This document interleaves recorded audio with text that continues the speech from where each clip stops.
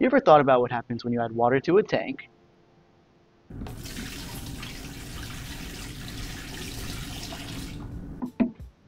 and then spin it really fast? Hi, my name is Ryan. I'm a 4th year applied math and AOS major at UCLA. And today's video is about Newton's bucket. When considering a rotating frame, there are 2 extra forces that come into play. These so-called non-inertial forces include centrifugal force, which pushes the water outwards, and Coriolis force, which deflects the water to the side. Luckily, when it comes to Newton's bucket, Coriolis doesn't affect the end result, so we'll simply disregard it. And of course, as a given, we have gravity acting on our system in the lab, which is good, otherwise I'd be floating around. So, with gravity pushing downwards and considering centrifugal force outwards, let's see what that means for our experiment. But first, let's look at our setup. What do we got?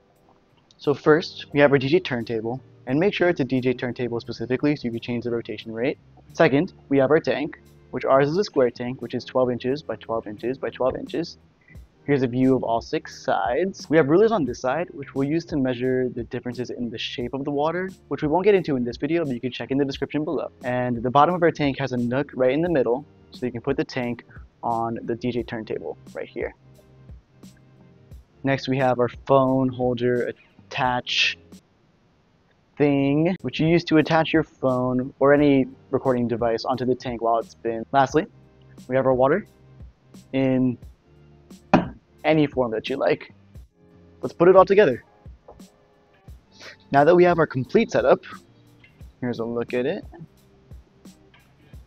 Here's every view. Let's give it a spin. For our experiment, which we'll see in the next few clips, we tried a bunch of different RPMs to see the effect of rotational speed. So here's our first trial at 16.6 RPM. As you can see, it's moving a little bit too slow to see any real change or to notice anything really. Here is 33 RPM, or revolutions per minute. Still a little bit slow, but you can see a little bit more of the shape. And then here's a different angle for the rest of them as we move a little bit faster. Here's 45 RPM. You can really see that parabola shape start to form. Here's 78 RPM. You can really see that parabola starting to deepen a little bit. And here is 117 revolutions per minute. Here you see a really, really deep parabola shape forming. I've been mentioning it, but the 2 key takeaways here are this parabola shape forms. And keep in mind that since this is found along the entire tank, the shape of the water is actually a 3-dimensional paraboloid.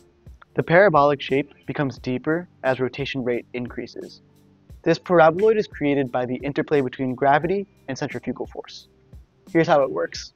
Gravity is a constant force downwards, and centrifugal force is stronger as you move further away, creating this kind of shape. At this point, the system has reached steady state. Gravity and centrifugal force are in what is called hydrostatic balance, which causes the water surface to settle into its paraboloidal equilibrium shape. It looks something like this. This is what a paraboloid looks like. But it doesn't end there. The net force changes from this in a non-rotating frame.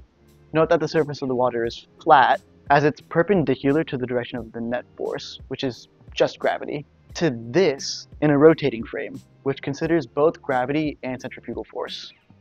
You'll notice that the surface of the water is still perpendicular to the direction of the net force at every point. What does this mean? Here's the big main idea of the video. Like, if you only remember one part of this video, let it be this. In the same way that a spherical surface is flat given a planet's radial gravity, a paraboloidal surface is flat for the effective gravity in Newton's bucket. This means that fluid parcels in a rotating paraboloid all remain stationary relative to the rotating tank, which I think is pretty cool.